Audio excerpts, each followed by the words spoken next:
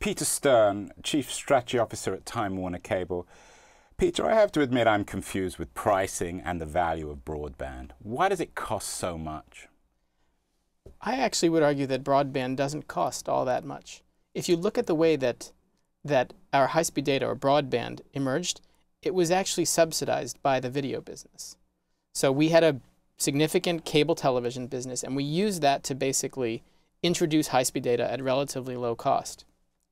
The telephone companies had a large voice business, phone business, and they used that to introduce their DSL services at relatively low cost.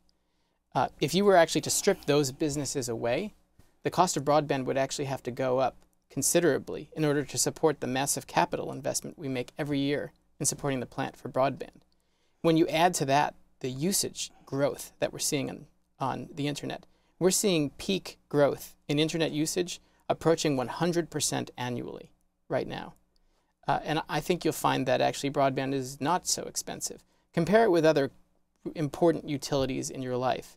What the average household, for example, spends on electricity.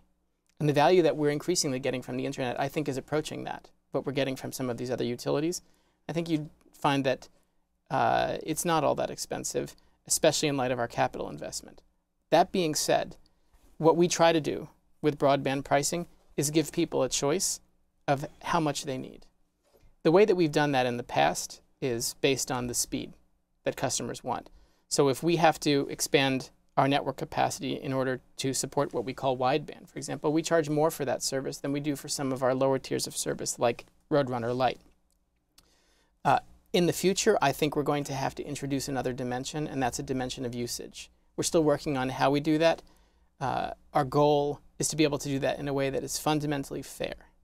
Why do you think consumers are so sensitive about paying for broadband by usage as opposed to an all-you-can-eat model? I think it's actually because most of us, and myself included, don't really have a great sense of how much we're actually using of this product. But if you look at what's happened in wireless, it actually hasn't been that big a deal. You have an iPad here, Andrew, I see, and the iPad plans, by and large, have limits on them. And most people never hit those limits. We've had to educate ourselves about what internet consumption is. We're all becoming savvier consumers. But at the end of the day, the way most goods should work is that if you use less, you should pay less. And if you use more, you should pay more.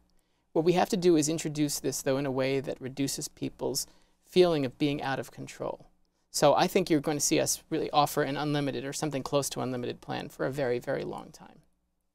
Isn't it a marketing problem, though? Isn't it a problem that companies like yours are failing to make it clear to people that broadband is no different from electricity or water or any other utility, and none of us object to paying per unit for water or electricity? I think that's right. I think we all have to become savvier about this, and it's our responsibility as ISPs to give customers the information they need to make the right decisions. So we're going to introduce those tools so that customers can see how much they're consuming. I think people will be surprised at how little most of them consume. It's really a very small fraction of the population that consumes a disproportionate amount of internet bandwidth, and that raises the costs for everyone else. So I think that there are ways that we will find to do this that are fair, that don't result in surprises, but that do create just, again, a more equitable pricing approach. Yeah, it seems to me obvious, and again, it really comes down to a marketing issue. More broadly, why do you think cable companies have done such a bad job? I'm not just talking about your company, who I think actually does a pretty good job, but why have cable companies done such a bad job generally marketing themselves to consumers? Why are they, in many consumers' minds, the bad guy? If you go back 20 years ago, cable was a monopoly. People had one choice for their video service. Satellite really hadn't been introduced, if we go back 20 years ago. There was no internet service. There wasn't even really an internet that any of us had heard of. And as a consequence, people, I think, rightly felt that they didn't have a choice when it came to their video service.